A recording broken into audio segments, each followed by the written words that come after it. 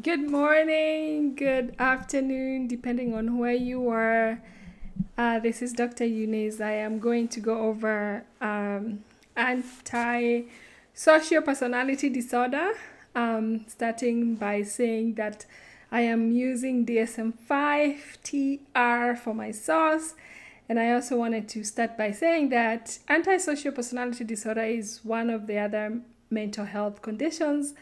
So antisocial personality disorder is going to be characterized by a pattern of disregard for violation and violation of the rights of others. I will talk about what some of the symptoms that you're going to see, especially in a client that is dealing with antisocial personality disorder. One of the other things that DSM-5 TR talks about is that the onset of the symptoms have to be present since age 15, but it is antisocial personality disorder is not diagnosed until the child or the individual is 18 years. So just wanted to highlight that.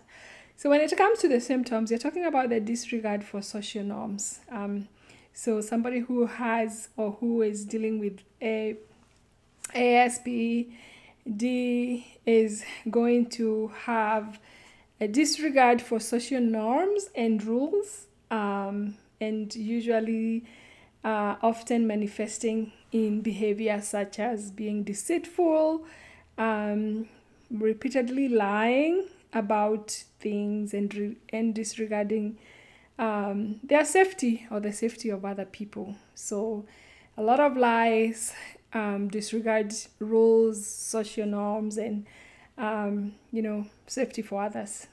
So imagine a child or an adult that is routinely lying to other people, whether it is family members, whether it's colleagues, continues to manipulate others to achieve personal gain, and showing no remorse for their actions.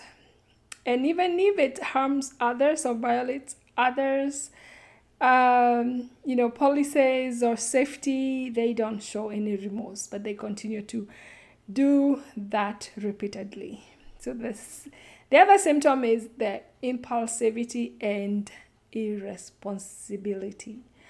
So the client or the patient with ASPD will demonstrate impulsivity and irresponsibility in various areas of their lives, including work, their financial obligations, work commitments, and even when it comes to interpersonal relationships. So this person, who engages in very reckless behavior such as excessive spending money, continues to use substance abuse and or risky encounters, including sexual activities, and they don't consider the consequences for themselves or even other people.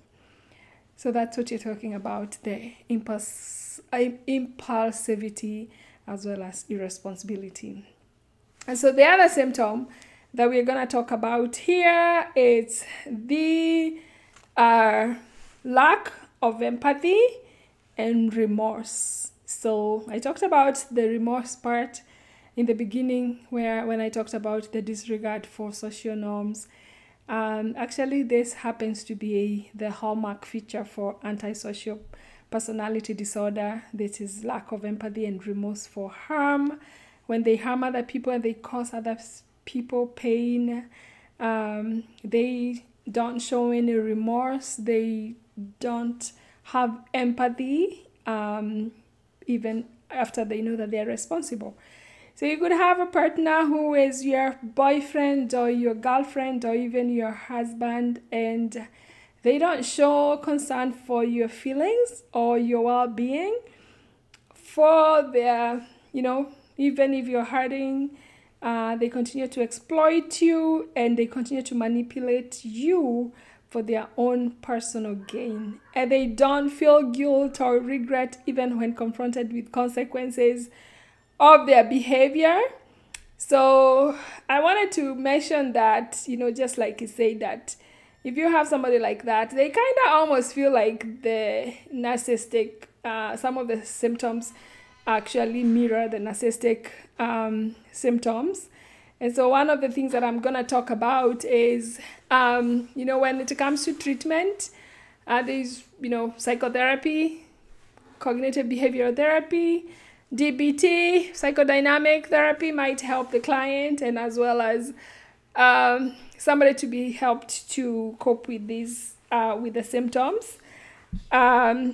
So definitely psychotherapy, I would work with the client to make sure that they establish the underlying issues that are probably causing the symptoms to be elevated.